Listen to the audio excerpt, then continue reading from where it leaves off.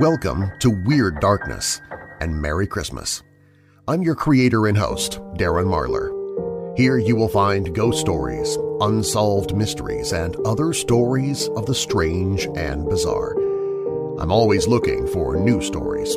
You can share your terrifying experiences at WeirdDarkness.com. I might use them in a future episode. In this episode, the holidays are supposed to be a time of happiness and celebration, but instead, one of the most haunting mysteries to ever occur in West Virginia and perhaps even in America began during the pre-dawn hours of Christmas Day, 1945. That day would mark a vanishing, perhaps even a mass murder, which has never been solved.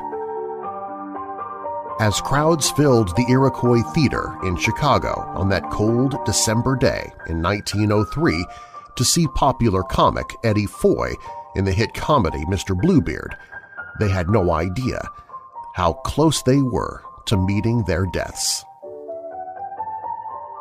The holiday season of 1924 was a brutal one in Babbs Switch, Oklahoma. Then came Christmas Eve, when a fire broke out in a one-room schoolhouse.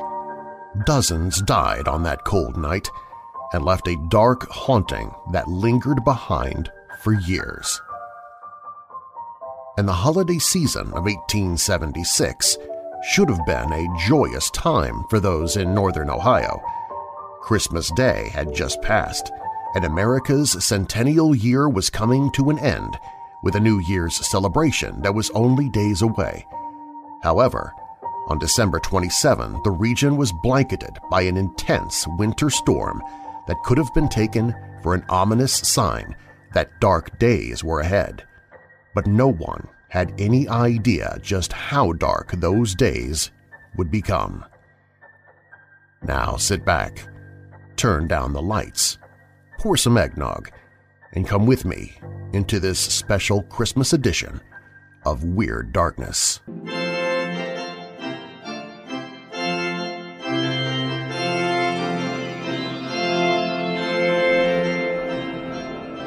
The holiday season of 1924 was a brutal one in Oklahoma.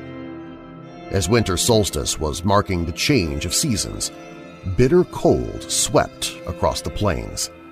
Frigid temperatures raged south of western Canada like a runaway freight train. Snow covered most of Oklahoma. The roads were slippery and the chill caused a run on heating stoves, and warnings were sounded for railroad men, police officers, and others who worked outdoors at night. And then came Christmas Eve, when a fire broke out in a one-room schoolhouse in Babbs Switch, located just a few miles south of Hobart, Oklahoma. The tragedy is nearly forgotten today, but at the time it turned Christmas into a mournful holiday for the people of the region. 36 people died on that cold night and left a dark haunting that lingered behind for years. The evening of December 24 began with joy and laughter. The little school building was packed with over 200 students and families enjoying the annual Christmas program. A Christmas tree decorated with lighted candles stood at the front of the room. Beneath it was a pile of presents that were going to be handed out to children at the end of the evening. The fire began when a teenage student dressed as Santa Claus was removing presents from under the tree. He bumped against a branch and one of the candles was knocked loose. The flames ignited the sleeves of his suit, and things quickly spun out of control. Fire ignited paper decorations, tinsel, and dry needles and spread quickly across the stage.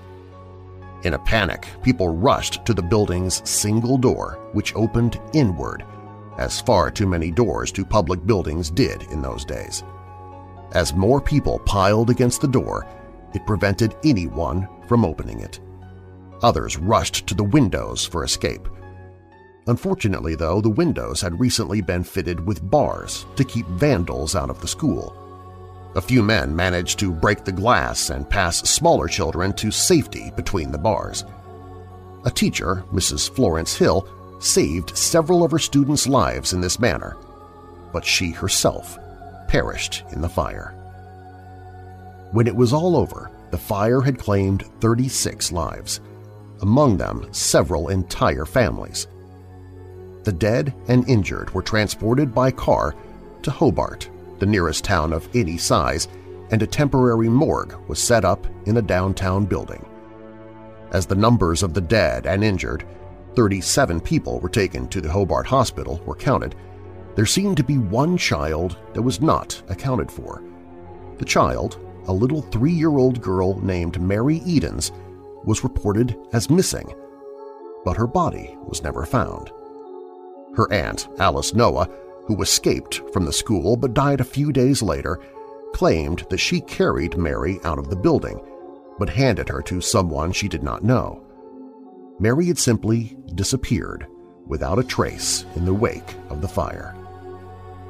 The Babbs switch fire led to stricter building codes in Oklahoma, especially for schools. It was also one of the catalysts for modern fire precautions against inward opening doors, open flames, locked screens over windows, and a lack of running water near public buildings.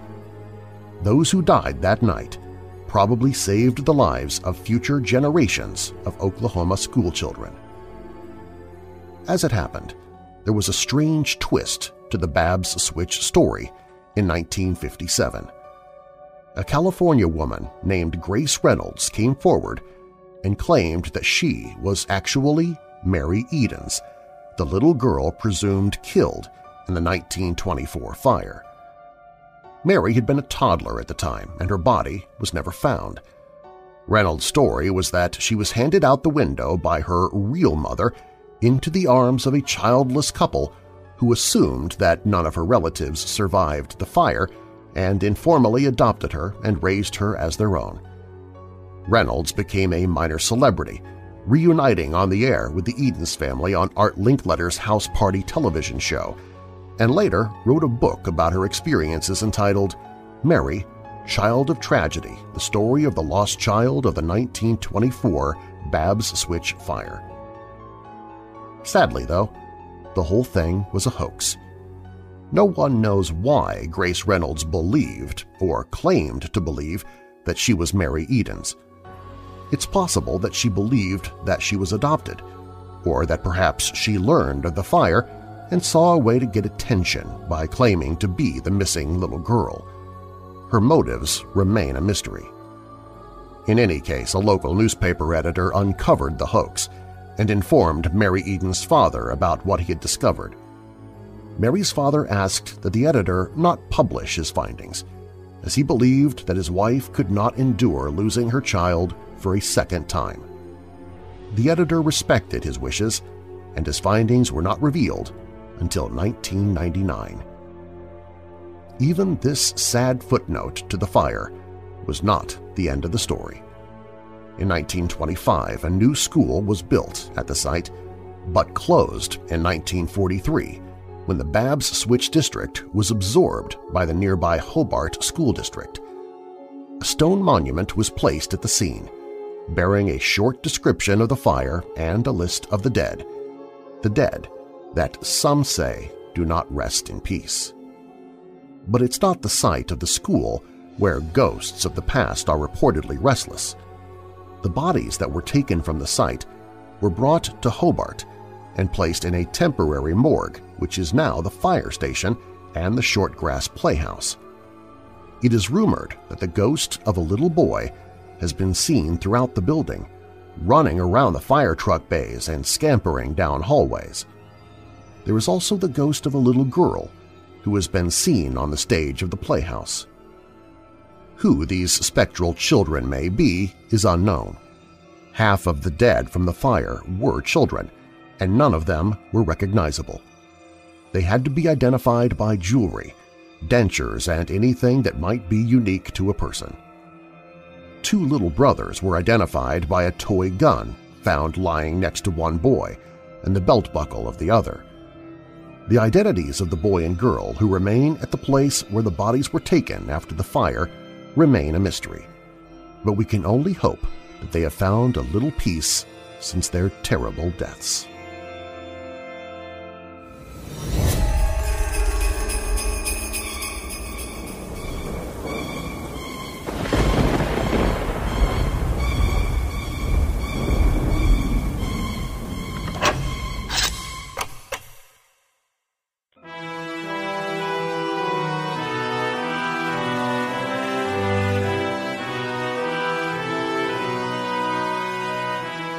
On December 30th, 1903, one of the most devastating fires in American history occurred at Chicago's New Iroquois Theater during a standing-room-only matinee performance starring the popular comedian Eddie Foy.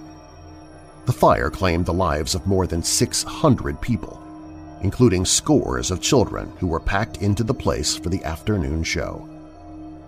The Iroquois Theater was much acclaimed even before it opened. In addition to being absolutely fireproof, it was a beautiful place with an ornate lobby, grand staircases, and a front facade that resembled a Greek temple with massive columns. The theater was designed to be safe. It had 25 exits that, it was claimed, could empty the building in less than 5 minutes. The stage had also been fitted with an asbestos curtain that could be quickly lowered to protect the audience. All of this would have been impressive if it had actually been installed, and if the staff actually had any idea how to use the safety devices that existed. And those were not even the worst problems. Seats in the theater were wooden and stuffed with hemp. Unattractive safety doors were hidden from sight, and gates were locked across the entrance to the balcony during the show so that those in the cheap seats wouldn't sneak into the main theater. The building had no fire alarms, and a myriad of other safety equipment had been forgotten or simply ignored, leading to the ever-popular Chicago payoffs to officials who allowed the new theater to open on schedule anyway. As crowds filled the theater on that cold December day in 1903, they had no idea how close they were to meeting their deaths. The horrific events began soon after the holiday crowd had packed into the theater on that Wednesday afternoon to see a matinee performance of the hit comedy Mr. Bluebeard. The main floor and balcony were packed, and dozens more were given standing-room-only tickets, and they lined the rear walls of the theater. Around the beginning of the second act, stagehands noticed a spark descend from an overhead light, and then watched some scraps of burning paper fall down onto the stage. In moments, flames began licking at the red velvet curtain, and while a collective gasp went up from the audience, no one rushed for the exits. It's believed the audience merely thought the fire was part of the show. A few moments later, a flaming set crashed down onto the stage, leaving little doubt that something had gone wrong. A stagehand attempted to lower the asbestos curtain that would protect the audience.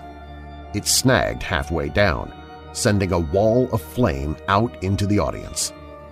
Actors on stage panicked and ran for the doors. Chaos filled the auditorium as the audience began rushing for the theater's Randolph Street entrance. With children in tow, the audience members immediately clogged the gallery and upper balconies. The aisles had become impassable, and as the lights went out, the crowd milled about in blind terror. The auditorium began to fill with heat and smoke, and screams echoed off the walls and ceilings. Through it all, the mass continued to move forward, but when the crowd reached the doors, they could not open them. The doors had been designed to swing inward rather than outward. The crush of people prevented those in the front from opening the doors. Many of those who died not only burned, but suffocated from the smoke and the crush of bodies. Later, as the police removed the charred remains from the theater, they discovered that a number of victims had been trampled in the panic. One dead woman's face even bore the mark of a shoe heel. Backstage, theater employees and cast members opened a rear set of double doors, which sucked the wind inside and caused flames to fan out under the asbestos curtain and into the auditorium.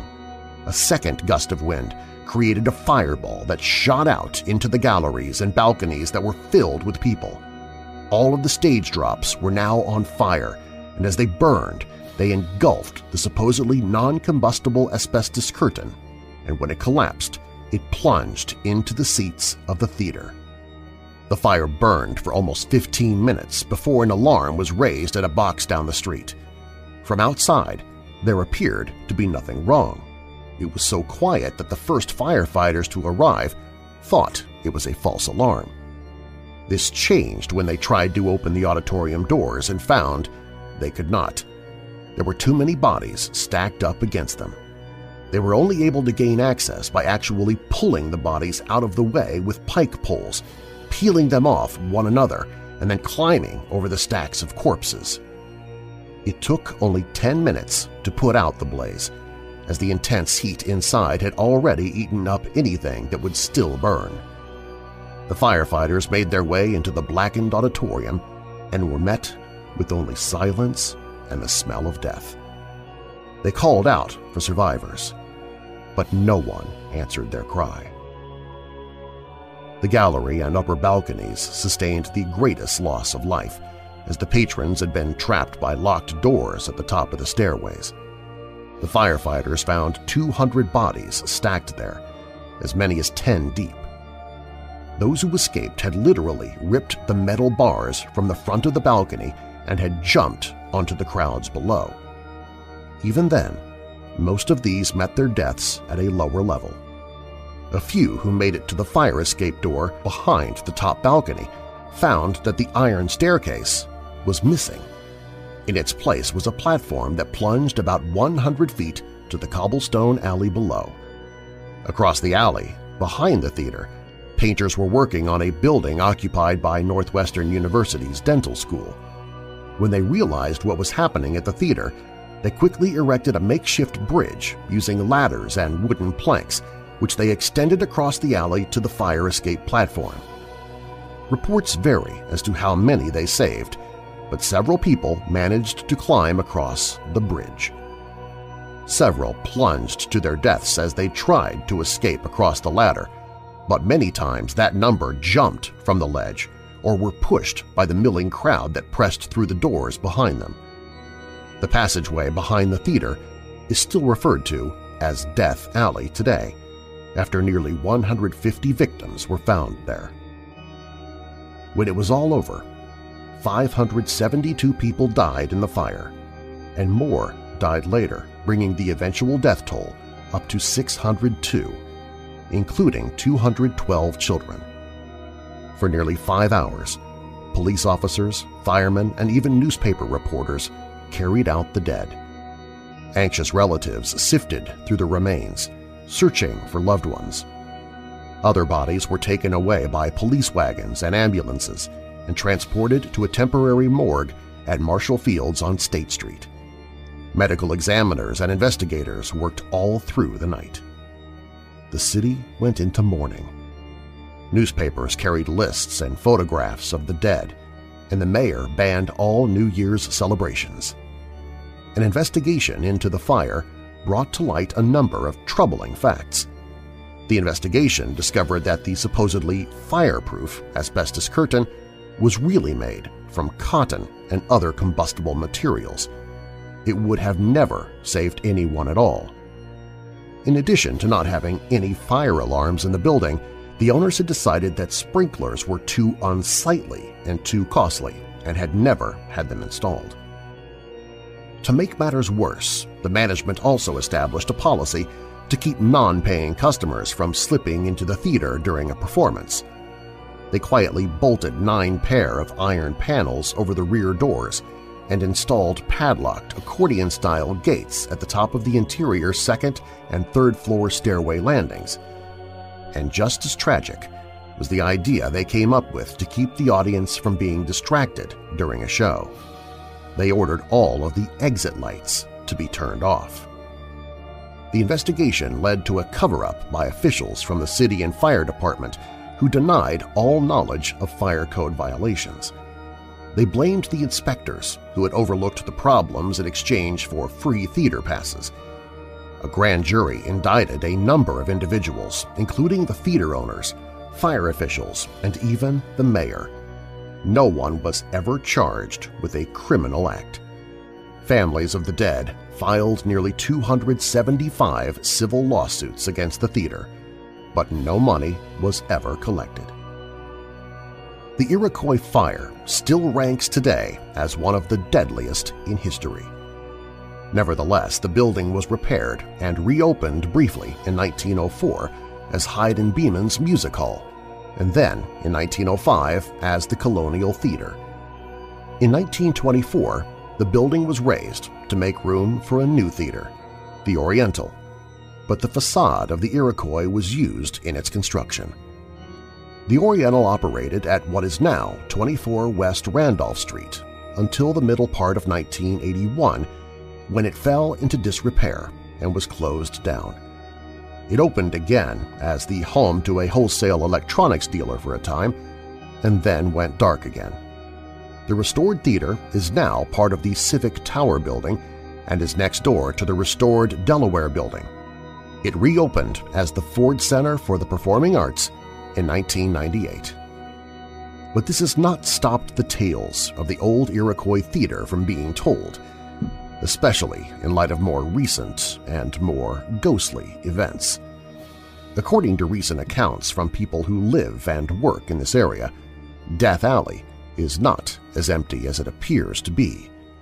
The narrow passageway which runs behind the Oriental Theater is rarely used today, except for the occasional delivery truck or a lone pedestrian who's in a hurry to get somewhere else. It is largely deserted. But why? The stories say that those few who do pass through the alley often find themselves very uncomfortable and unsettled there. They say that faint cries are sometimes heard in the shadows, and that some have reported being touched by unseen hands and by eerie cold spots that seem to come from nowhere and vanish just as quickly. Could the alleyway and the surrounding area actually be haunted? And do the spirits of those who met their tragic ends inside of the burning theater still linger there? Perhaps. Or perhaps the strange sensations experienced here are ghosts of the past of another kind, a chilling remembrance of a terrifying event that will never be completely forgotten.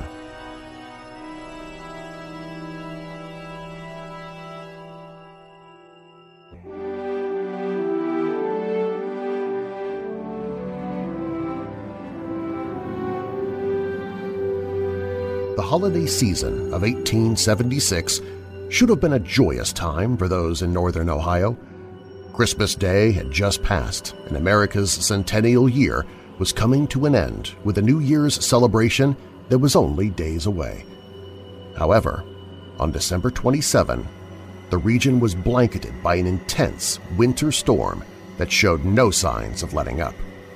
This could have been taken for an ominous sign that dark days were ahead, but no one had any idea just how dark those days would become.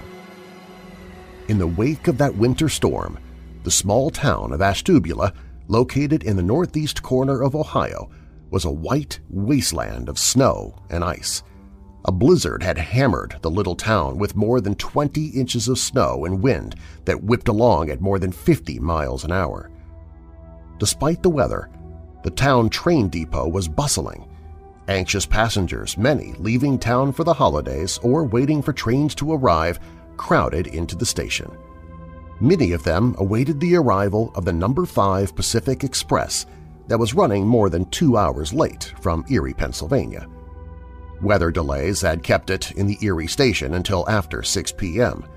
Many of those waiting in the depot had friends and family on the train or needed to make the connection to continue their own journey. While things may have been anxious in the station, the scene was much more relaxed and festive aboard the No. 5 train. The warm and snug passengers were seemingly oblivious to the frigid conditions outside as 2 locomotives pulled 2 express cars, 2 baggage cars, 1 smoking car, 2 passenger cars, and 3 sleeping cars along at a steady 10 miles per hour. The passengers ate and chatted, played cards, or slept peacefully in their berths.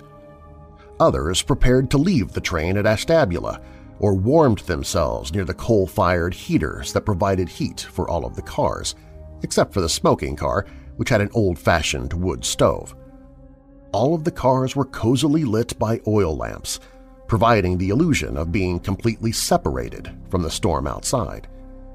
The exact number of passengers aboard the train remains a mystery to this day, but it is believed that there were at least 128 passengers and 19 crew members on the number 5 as it steamed onto the railway bridge that spanned Ashtabula Creek.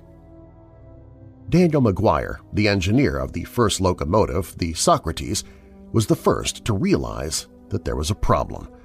As the engine crossed onto the bridge, he pulled the throttle out and increased the speed of the train. They needed the extra power to drive the train through the 2 feet of snow on the tracks and to push against the gale-force winds that buffeted the train on the open bridge. But as the Socrates approached the western abutment of the bridge, McGuire had the sudden sensation that the engine was running uphill. He looked back and was stunned with horror as he saw the rest of the train, the second engine, the Columbia, and 11 cars collapsing with the bridge as it plunged more than 80 feet downward to the creek below. McGuire pulled the throttle out all the way, and the Socrates surged ahead. He broke the coupling with the second engine, the Columbia, and somehow coaxed the locomotive to safety.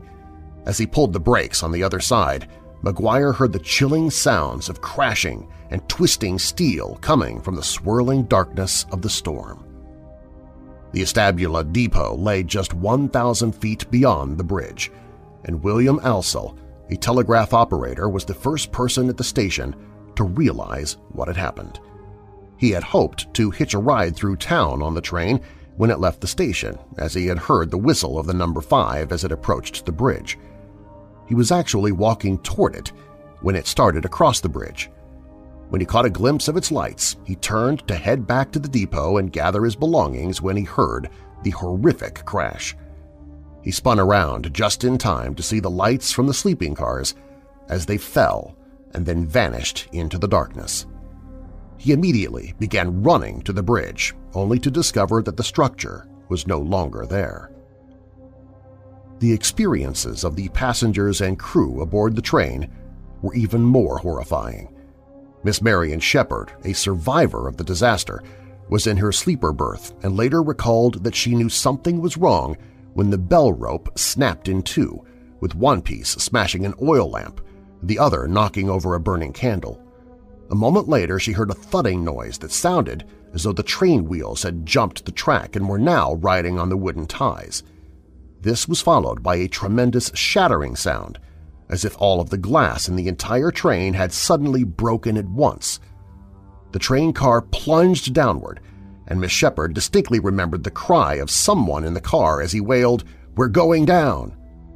The scream was followed by the sickening sensation of falling, and she desperately braced herself. Outside the sleeping berth, the air was filled with seats, lamps, and human bodies as the car pitched into space.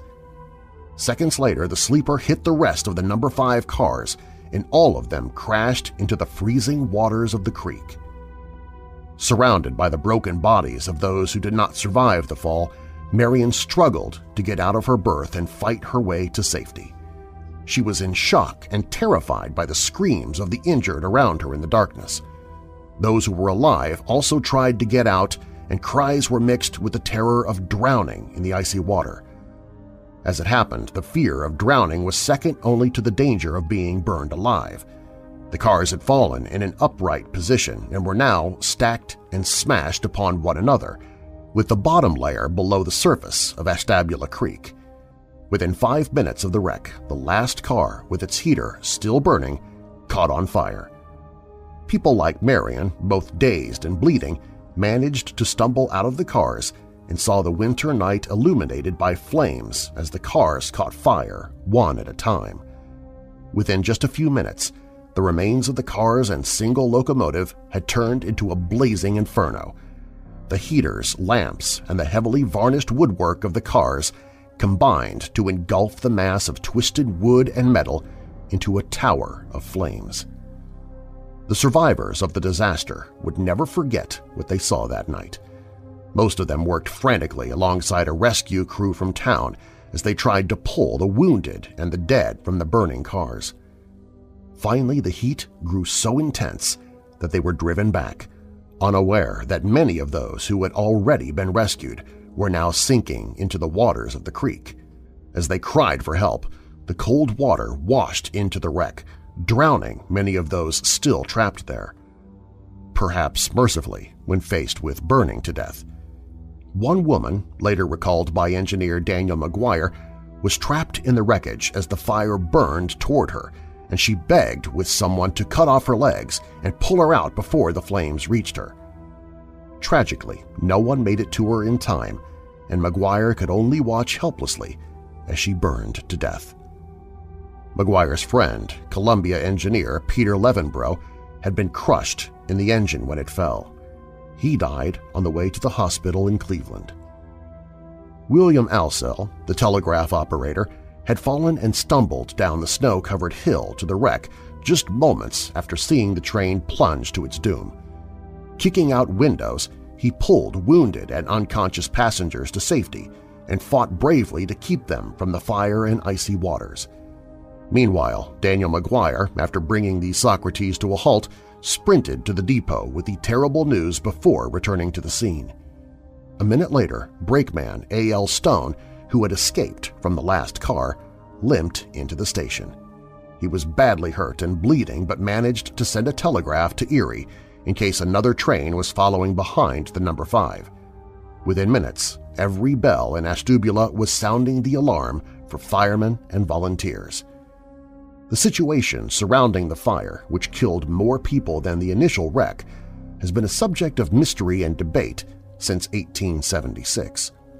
Although the Ashtabula Fire Department managed to get one engine down to the fire, no hoses were ever connected, and no water, save for a few buckets of melted snow, was ever directed at the burning debris. It was rumored afterwards that officials from the Lake Shore and Michigan Southern Railroad forbade anyone to put out the fire.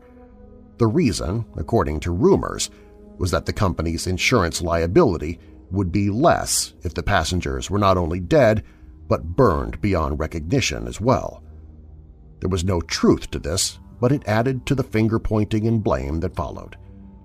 The less dramatic reasons were the confusing conditions at the scene. No one had ever seen anything like it before, and when Ashtabula Fire Chief G.A. Knapp arrived on the scene 45 minutes after the crash, possibly intoxicated, he found a scene of total pandemonium. There was no organized effort to do anything. Passengers and rescuers were simply trying to save anyone they could and were hampered by the fire, the water, smoke, snow, and treacherous terrain. Efforts were further impeded by the hundreds of spectators who had gathered and by the activities of thieves who boldly robbed the wounded and helpless passengers. The terror at the scene was increased by the terrible snapping noise created by the paint on the train cars as it ignited. Fire Chief Knapp gazed in bewilderment at the wreck and asked train station agent George Strong which side of the burning mass he and his men should put water on. Strong, more concerned about the advancing flames killing people than where the fire department should direct their water, told him to worry about getting the people out instead. This was likely the right decision, but it never mattered, for no actual orders were given by Knapp, Strong, or any Ashtabula officials that night. The firemen simply pitched into the efforts of the rescue workers and concentrated their efforts on pulling the wounded from their fiery and watery fates. The fire eventually burned itself out, and by daybreak the train was a blackened pile of burned metal, scorched debris, and roasted human flesh. It took more than a week to clean it all up. Although 150 men were eventually sent to the scene by the railroad, they never found all of those who were missing, nor did they identify all of the dead. The main problem was that no one had any idea just how many passengers had been on the train. The conductor's records showed 128 passengers, but others claimed upwards of 200 men were on board when the wreck occurred. The best estimate is that 89 were killed and 63 were injured, 5 of whom died later. There were 19 corpses, or parts of corpses, that were never identified. A temporary morgue was set up in the Lake Shore and Michigan Southern Freight Depot, and weeping loved ones searched through the boxes of remains for weeks afterward. Many of them were identified only by jewelry that somehow managed to escape the notice of thieves at the disaster site. After funeral services at 2 Ashtabula churches were conducted on January 19, 1877, the unidentified dead were buried in nearby Chestnut Grove Cemetery. A monument was created for them in the 1890s, largely funded by Governor William McKinley and Lucretia Garfield, widow of the late president. The investigations into the disaster began as the fires were still smoldering. At 9 a.m. on the day after the accident, an inquest was convened under the authority of Justice of the Peace Edward W. Richards. It lasted for 68 days, and dozens of witnesses were heard. The jury in the case reached a series of 8 verdicts, all highly critical of the Lake Shore and Michigan Southern Railroad and the rescuers at the scene. The verdicts are still considered controversial today. They ruled that the railroad was entirely responsible for the accident and the deaths and injuries resulting from it. The jury stated that the company had willfully designed, constructed, and erected a fatally flawed bridge and then had failed to adequately inspect it for the next 11 years leading up to the disaster. Additionally, they also found that the railroad, in violation of Ohio's law, had failed to warm the passengers' cars with a heating apparatus so constructed that the fire in it will be immediately extinguished whenever the cars are thrown from the track. Finally, the jury blamed the fire department and the railroad officials at the disaster scene for many of the fire deaths, claiming that they should have put out the fire rather than try to rescue trapped victims. None of those accused by the jury took it lightly. The Lake Shore and Michigan Southern Railroad eventually paid off about $500,000 in damage claims with little dispute. However, the company refused to admit responsibility for the bridge failure, arguing that the wreck was caused by either the Columbia leaving the track, a broken rail, or, incredibly, a tornado that swept down and wiped out the bridge. The most vocal in rejecting blame was Amasa B. Stone, Jr., a Cleveland millionaire and railroad mogul who had designed and built the bridge. Until the day he died, he insisted the bridge had been sound and that it had been human error or an act of God that caused the disaster. Stone was wrong, but the truth was more complex than either side would have allowed. The original railroad bridge over Ashtabula Creek had been a wooden one. In 1863, Amasa Stone made plans to replace it with a design of his own. The key section was the middle span, a 154-foot piece that sat on 2 stone abutments that were put up after an extensive fill had narrowed the river valley. It was a variation on the long-used wood and iron truss, but Stone's new design used an all-iron structure, a type that had never been tried and, as it turned out, would never be replicated.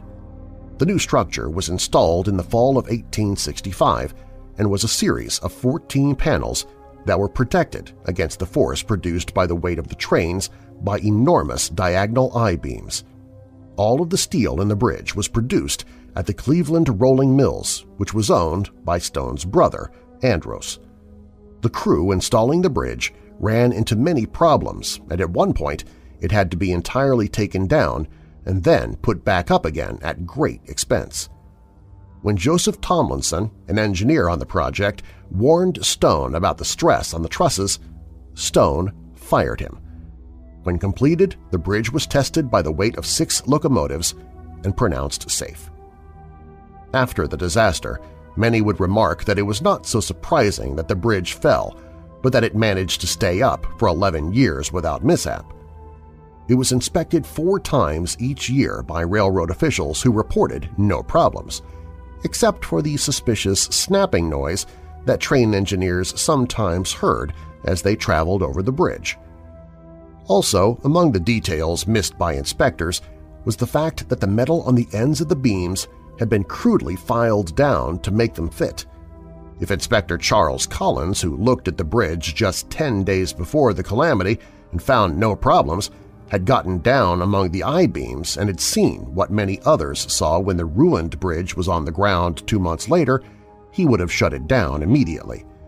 Several of the I-beams were as much as 3 inches out of alignment at their juncture with the bearing blocks. Given that the essence of the design was the connection of all of the parts, the displacement of the I-beams meant that it was just a matter of time before something horrible occurred. Amasa Stone refused to admit guilt, though, and was especially arrogant when questioned by a Special Investigative Committee of the Ohio Legislature on January 18, 1877. Not only had the bridge been safe, he insisted, but it had been designed to be stronger than it needed to be. As for the stoves that set the cars on fire, he insisted that he had examined every other type of stove that was available and had dismissed them as unsuitable. The stoves that he had used, manufactured by Baker, had simply been the best. No stove could be designed to extinguish itself in case of an accident. In his final opinion, he stated that the train had jumped the tracks and, in turn, had demolished the bridge. Inspector Charles Collins was the mirror opposite of Stone. The man who had recently inspected the bridge reportedly wept like a baby when he saw the wreckage and loss of life in the Ashtabula Valley. Although he testified in public that he always thought the bridge was safe, there were whispers that he told a different story to those who were close to him. Some maintained that he had been forced to give favorable reports about the bridge by the company and that he often said he prayed it will be a freight and not a passenger train that fell when the bridge finally went down. Collins took most of the blame for the company after the disaster, and there was no question that he blamed himself for the accident. 3 days after he testified to the special committee, he was found dead in his bed at his home on Seneca Street in Cleveland. He had blown his brains out with a pistol hours after he completed his testimony. Fate eventually caught up with Amasa Stone as well. Although he never accepted any responsibility for the accident and avoided personal legal consequences for it, there's no question that he was hurt by the public perception of him as a murderer. His temperament, never a happy one to begin with, became even darker after business reverses and then ill health followed in the wake of the Ashtabula disaster. His only son had drowned while he was a student at Yale, and Stone had been plagued with stomach pains and insomnia, sleeping as little as 2 hours a night. By 1883, he had endured all that he could stand, and on the afternoon of May 11, he locked himself in his bathroom and fired a bullet through his heart. When Stone's wife discovered the bathroom door locked and no response when she knocked, she had the butler climb through the transom. Stone was discovered lying in the bathtub, half-dressed, a silver-plated Smith & Wesson revolver by his side. There was little to be seen today where the terrible events of December 1876 took place. The river now flows beneath an ordinary viaduct, and it is impossible now to imagine the horror, fear, and death that took place there. In spite of this, some mysteries do remain. According to some, the No. 5 train was said to have been carrying as much as $2 million in gold bullion on that cold December night. If it was, all of it was lost in the valley below and remains there today, still waiting for someone to find it. Whether there is lost treasure in the valley or not, there are no ghosts there. Those who lost their lives have strangely not been found at the place where their lives ended so tragically, but rather at the stark granite obelisk that marks the common grave where visitors to the graveyard have reported seeing specters walk about. The wraiths, often seen in period warm weather clothing, wander about carrying carpet bags and baskets. Screams are sometimes heard in the darkness, and some claim a burning smell often sweeps through the air nearby. Just a short distance away from the mass grave is the ornate Gothic mausoleum of Charles Collins, the luckless inspector who had missed the fatal flaws in the Ashtabula Bridge. It is ironic that he would be entombed so close to the graves of those whose death he inadvertently caused, and not surprisingly, his ghost is said to haunt this place too. According to the stories, the spectral figure of a man has been seen near the tomb. He often appears with his face in his hands, weeping bitterly. "I'm sorry. I'm so very sorry," he cries, wringing his hands in torment.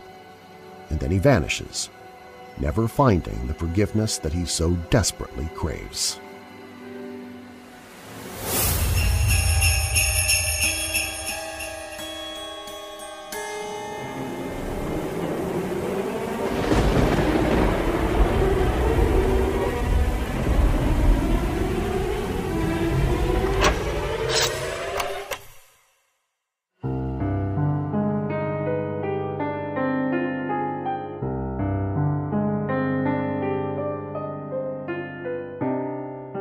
The holidays are supposed to be a time of happiness and celebration, but instead, one of the most haunting mysteries to ever occur in West Virginia, and perhaps even in America, began during the pre-dawn hours of Christmas Day, 1945. That day would mark a vanishing, perhaps even a mass murder, which has never been solved. On that cold Christmas night, 5 children seemed to have been lost in a mysterious fire that destroyed their home. But were they? Their bodies were never found in the ruins, and the children were later sighted in various places, creating a puzzling, complex mystery that is as strange as anything that could be found in detective fiction. What happened to the Sodder children? Did they die in the fire? Or were they kidnapped for unknown reasons? And if they were, why has no trace of them ever been found? The Sodders would continue their search for the missing children for nearly 50 years, going to their graves with the mystery still unsolved. It was the holiday season in the West Virginia countryside near Fayetteville. A light snow was on the ground and all seemed right with the world. George Sodder Sr. and his wife Jenny were the proud parents of 10 children and lived in a new home outside of town. George, a 50-year-old Italian immigrant, had recently started a new coal trucking firm from his home, and it was already prospering. One of the Sodders' sons was in the Army, but because World War II had ended several months earlier, he was out of danger. The rest of the children were celebrating the season at home with their parents. The Sodder children opened their presents on Christmas Eve, including toys that had been purchased by 17-year-old Marion from the dime store where she worked in Fayetteville. George went to bed early that night, and so did the 2 older boys who worked for him in the coal-hauling business, John, age 23, and George Jr., age 16. The other children, Maurice, 14, Martha, 12, Louis, 10, Jenny, 8, and Betty, 5, all said they were too excited to sleep, but finally turned in around 10 p.m. Jenny took 2-year-old Sylvia to bed with her soon after, looking forward to a good night's sleep before the holiday festivities of the next day. But Jenny was not going to get a good night's sleep. Not that night. Not for the rest of her life. In the account that follows, I have attempted to chronicle everything that I know that happened to the Sodders over the course of the next hours, days, and even years, no matter how insignificant or strange that it seems. There was something very unusual at work in their lives, and what it may have been, no one can or is willing to say. Jenny was roused from her sleep the first time shortly after midnight by a ringing telephone in George's home office downstairs. It was very unusual for anyone to call the office line at such a late hour, so Jenny got up and answered it. The caller was a woman who apologized for dialing a wrong number. Jenny accepted her apology and returned to bed. Soon she drifted back off to sleep. But only a half hour passed before she was awakened again. This time, she heard a sound like a heavy object landing on the roof of the house.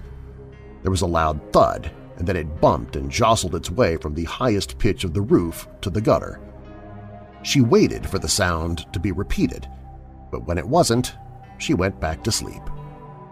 About 30 minutes later, she woke again. She wasn't sure what was wrong, and then she smelled smoke. Leaving her bedroom to investigate, Jenny found that flames were already spreading through George's office. She rushed back to the master bedroom where her husband was sleeping, and they shouted upstairs to rouse John and George Jr., who shared a room in the attic. George also shouted toward the other bedrooms on the second floor and thought that he heard all of the children answer him. John and George Jr. made it downstairs and out of the house with their parents, Mary Ann and little Sylvia, but the other 5 children never came out. Now frantic, George rushed back into the burning house and found that the only staircase was completely engulfed in flames. The blaze was swiftly spreading through the rest of the house. He yelled loudly up the stairs, but there was no reply. If the children were up there, he realized they would have been screaming and crying by now, so he assumed that they had somehow made it out. He raced outside, but they were not there. Instantly, he made the decision to use a ladder and to get the children out of the upper windows. He ran around the house to retrieve the ladder that he kept there, but it was gone. The ladder was later found to have been thrown down an embankment 75 feet from the house, which is not where it had been left the evening before. George then seized on another idea. He would drive one of his coal trucks up to the house and stand on top of it to reach the windows. But both trucks, each of which had run perfectly a few hours before, refused to start.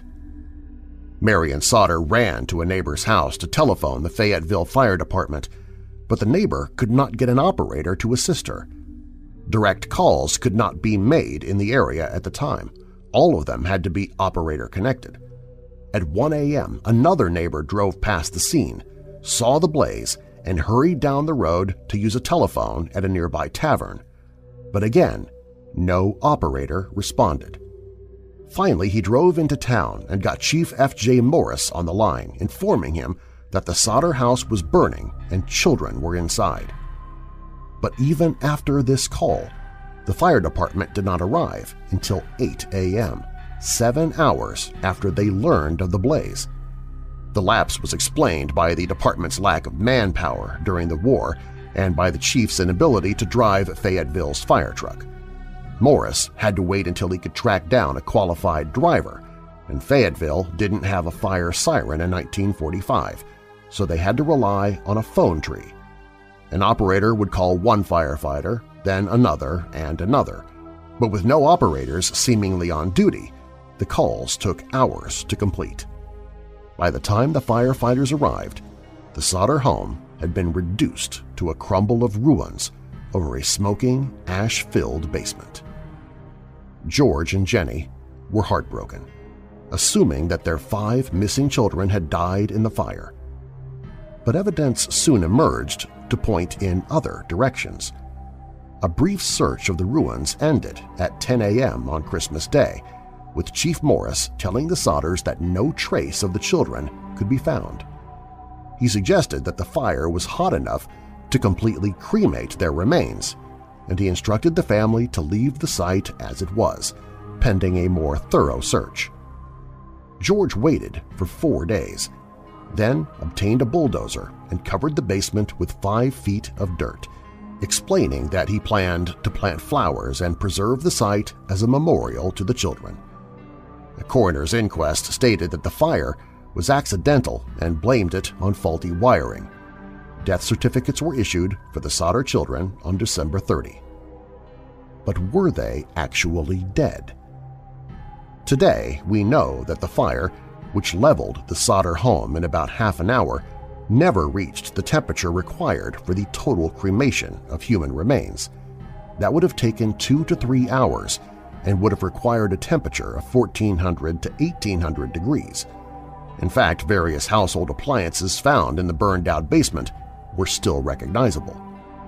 Stranger still, A telephone lineman summoned to the Sodder home site reported that the telephone line had not been burned through, but rather had been cut 14 feet off the ground and 2 feet from the nearest utility pole. Neighbors directed the police to a man whom they saw at the scene of the fire, stealing an automotive block and tackle. He pled guilty to the theft but denied any role in the fire, although he did admit to cutting the telephone wire, allegedly mistaking it for the power line. His identity and motives for cutting any of the lines at the scene remain a mystery. And what the man was really doing there was just the start of the unanswered questions. A late-night bus driver disputed the coroner's verdict of an accidental blaze at the Sodder house, reporting that he had seen unknown persons throwing balls of fire onto the Sodder's roof. In March 1946, Sylvia Sodder found a green, hard rubber object near the ruins, which some believed was some sort of firebomb. The Sodders later claimed that the house had burned from the roof downward rather than from the ground floor up, but no evidence remained to prove their story. However, the idea of firebombs being thrown onto the roof might explain the strange noise that Jenny heard when she was awakened a short time before the fire started. And then the sightings began. First, the manager of a motel that was located halfway between Fayetteville and Charleston, West Virginia, claimed that he saw the 5 Sodder children there on Christmas Day. A resident of Charleston later said that he saw 4 of the children, Martha, Louis, Jenny, and Betty, with 4 unknown adults about 1 week after the fire. The adults spoke Italian and were never identified.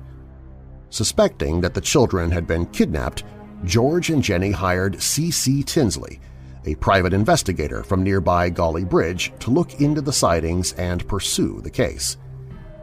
Tinsley went to work, not only trying to run down information about the children, but also looking to see who might have hard feelings against the Sodders, and if any possible enemies might have had something to do with the fire or with kidnapping the children.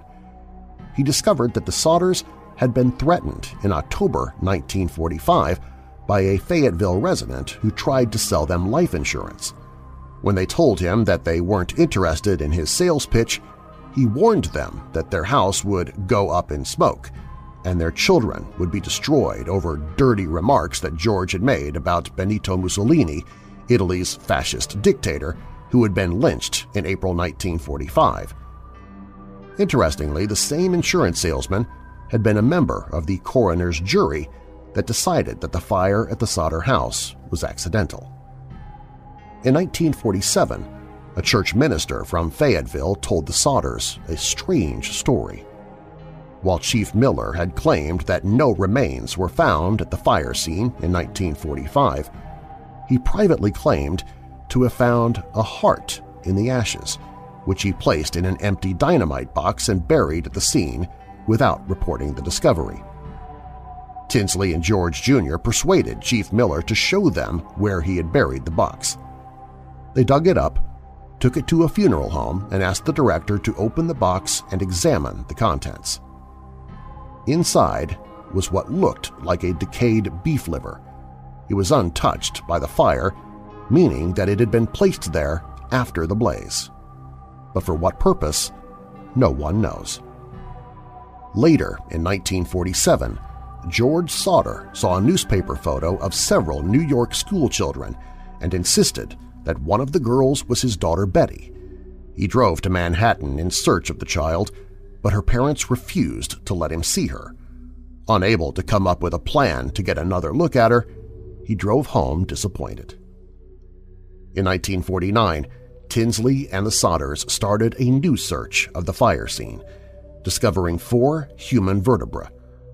State authorities refused to examine the bones, so Tinsley sent them to the Smithsonian Institution in Washington.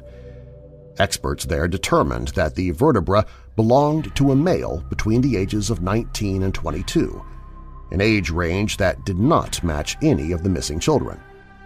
Published reports stated that Tinsley later traced the bones to a cemetery in Mount Hope, West Virginia, but no explanation was available concerning their theft from the unidentified grave or how they managed to end up at the Sodder fire scene.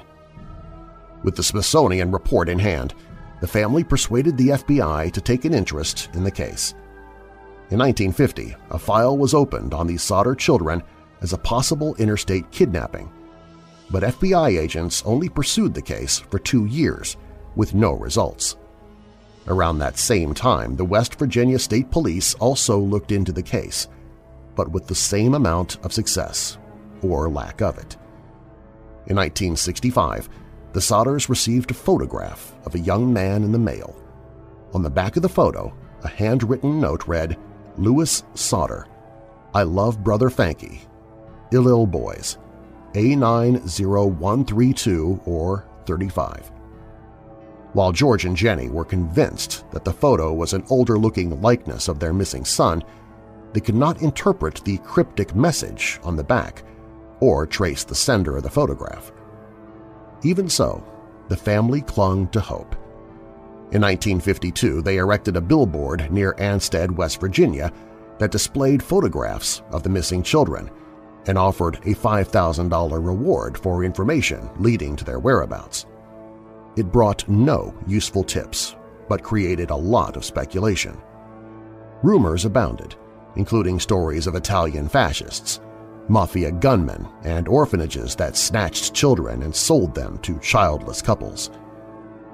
The Sodders spent the rest of their lives searching for the missing children.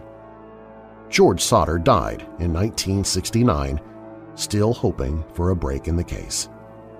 Jenny lived another 20 years, and she never gave up either. The billboard in Ansted remained in place until her death, when it was finally taken down. Today, the youngest surviving family member, Sylvia Sodder Paxton, keeps the family's haunting story alive with help from her daughter, pursuing leads on the internet or wherever information might come from.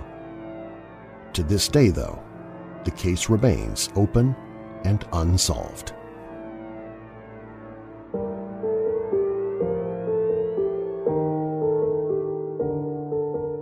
Thanks for listening to Weird Darkness. Do you have a story you'd like to share for a future episode? If you have a paranormal story that happened to you or a loved one that you'd like to share, or perhaps you found a link to something darkly creepy and true on the web that you think would be good for the show, you can let me know about it at WeirdDarkness.com. Featured in this episode, When the Show Didn't Go On, the Iroquois Theater Fire, from the book And Hell Followed With It by Troy Taylor and Renee Cruz.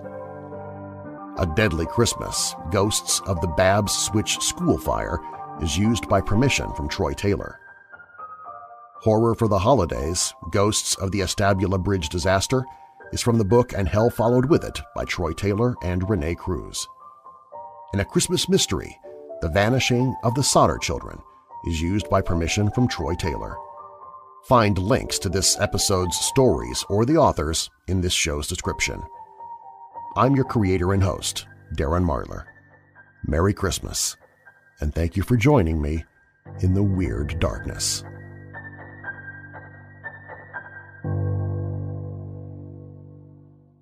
Hey Weirdos! Be sure to click the like button and subscribe to this channel, and click the notification bell so you don't miss future videos. I post videos 7 days a week. And while you're at it, spread the darkness by sharing this video with someone you know who loves all things strange and macabre. If you want to listen to the podcast, you can find it at WeirdDarkness.com/listen.